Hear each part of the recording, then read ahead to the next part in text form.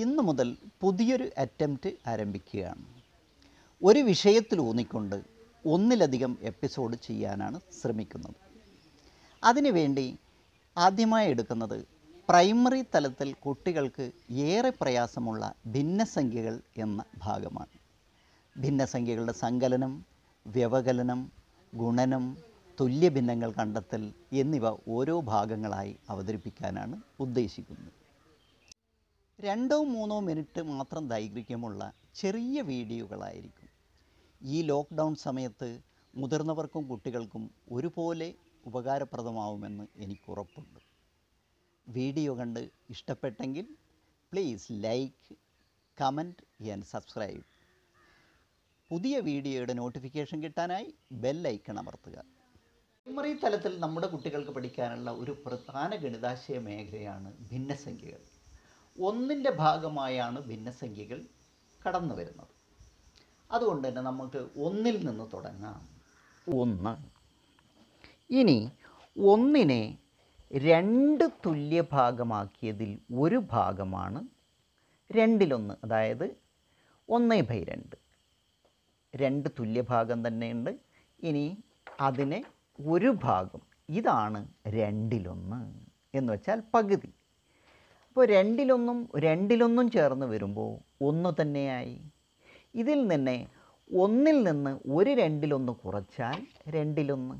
അപ്പോൾ 2 പകുതികൾ ചേർത്ത് 1 ആവുന്നതും 1-ൽ നിന്ന് ഒരു പകുതി കുറച്ച് മറ്റൊരു പകുതി അത് 2/1 ആവുന്നതും കുട്ടികൾ കാണുന്നു. ഇനി ഒന്നിനെ 3 തുല്യ ഭാഗമാക്കിയതിൽ, അതായത് ഒരു നേരത്തെ കണ്ട പോലെ തന്നെ ഒരു പൂർണ്ണവൃത്താണ്. ഇതിനെ 3 തുല്യ ഭാഗമാക്കി മാറ്റിയിട്ടുണ്ട് 3 നിറത്തിൽ. ആ 3 ഒരു ഭാഗം, ആ 3/1 ഇതാണ് ഒരു 3/1.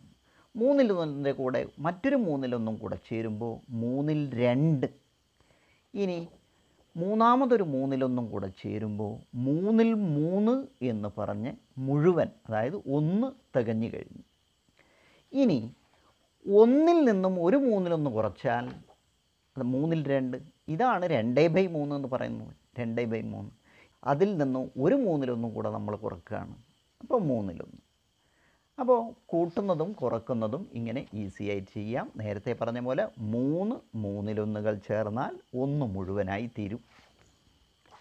ഇനി ഒന്നിനെ 4 തുല്യ ഭാഗമാക്കിയതിൽ ഒരു ഭാഗം, അതാണ് 4/1. അപ്പോൾ ഈ ഒരു കഷ്ണമാണ് 4/1. ഇതാണ് നമ്മൾ കാൽഭാഗം എന്ന് പറയുന്നത്. ഇനി 4/1 മറ്റൊരു 4/1 കൂടെ ചേരുമ്പോൾ 4/2. 4/2 എന്ന് പറയുമ്പോൾ പകുതിയായി മാറി.